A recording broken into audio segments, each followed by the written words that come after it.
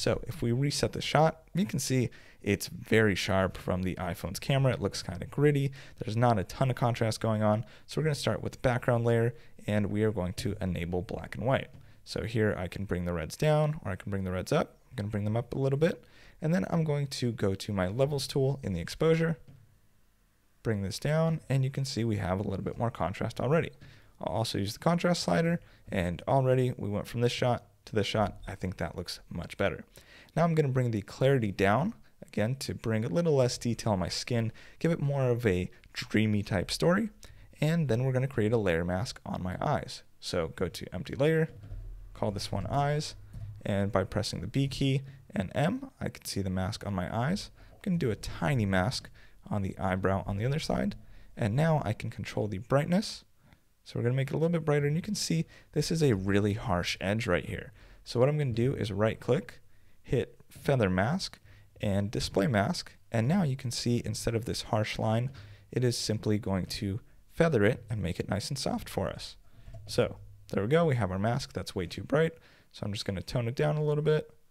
Just a tad is what I want to brighten it, and I want to bring more clarity. Awesome, so the eye already looks better. And then what I'm going to do is add more shape again to the egg and to my face, and we'll call it done. I'm going to grab a new layer, call this burn. We're not going to dodge it all in this image. Grab my mask, and I'm going to simply brush along my jawline.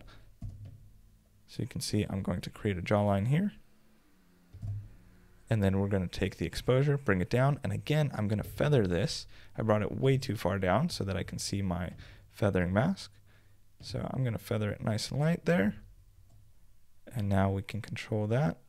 Just a little stop, and you can see that adds more definition and clarity to my jawline. If I want to, I could add this on my neck right here for the collarbone, and even back there. And then we're going to do the same thing on the side of the egg. So we're going to do 1 pass, 2 pass, 3 passes on the egg. And now you can see we have a little bit more shape in both my face and the egg. Looks pretty good. And if we wanted, we can even continue this up here. And I think that's a little bit too much, so I'm going to bring down my flow and go right there on the side. And now you can see we have more detail, and it really pops. Last thing I'm going to do is get rid of this white spot on the shirt. So I'm just going to click right there with our spot removal tool, and we're basically done. Last step, take the crop and do 16:9. 16:9 is widescreen. That is the aspect ratio of movies you see on TV and in theaters and YouTube videos. Almost every film, some are 16:10 and various other aspects. But I'm going to hit H, hit F for full screen, and there is our final image. I hope you guys enjoyed this tutorial. If you did, please give it a like below. I'll see you in the next video, and let me know what tutorials you'd like to see on this channel. Let's add a little bit more contrast and bring the exposure down. There we go.